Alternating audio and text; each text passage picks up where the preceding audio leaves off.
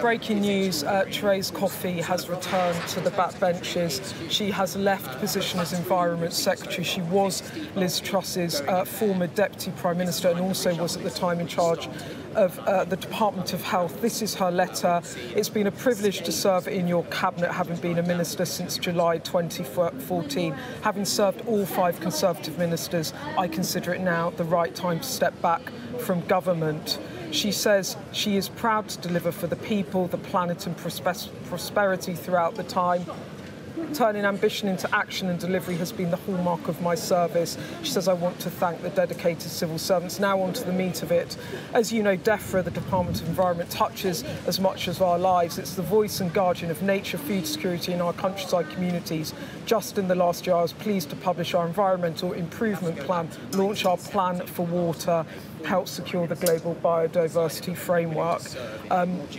She goes on to say, as for our rural communities, unleashing rural opportunity and championing the countryside is a core Conservative principle.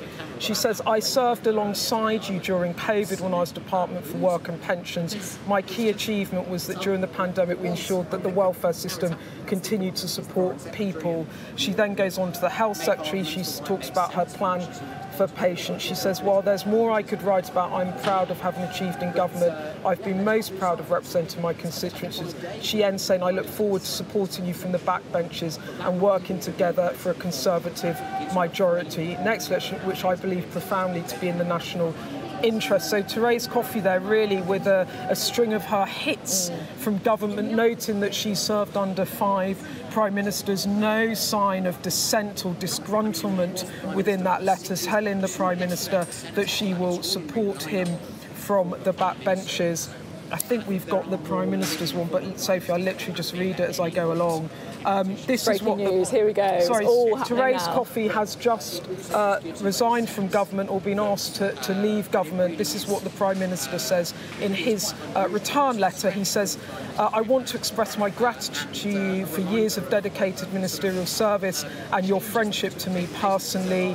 He says, as Secretary of State for Environment, Food and Rural Affairs, you've worked hard to deliver for our rural communities. He then says you've driven work across government to support the rural economy and you're a consistent champion of better rural broadband. He says, I'm grateful for all your work as Health Secretary and Deputy Prime Minister, which helped prepare the health service for the winter. In a difficult time for our party, your teamwork and positivity helped bring everyone together. He then notes her work during the pandemic as in the Department of Work and Pensions. Your record is one of dedicated service with thanks for your service and friendship. So someone sacked from government, but quite dignified there in the way that they have handled that. Neither side in any way suggesting any negativity. Therese Coffey saying that she will serve from the backbenches. And I have to say, Sophie, that is not unexpected in terms of she was Liz Truss's key aide. She was kept on largely in a way to try and bring the party together. It's been a bumpy ride at DEFRA and now she is leaving government.